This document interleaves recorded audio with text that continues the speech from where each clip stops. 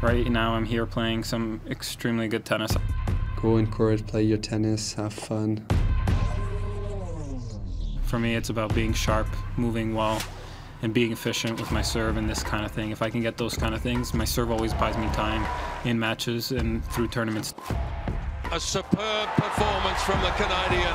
Milos is playing unbelievable this tournament. He's serving like no one else. So it's gonna be a tough match, but I'm feeling great, physically okay.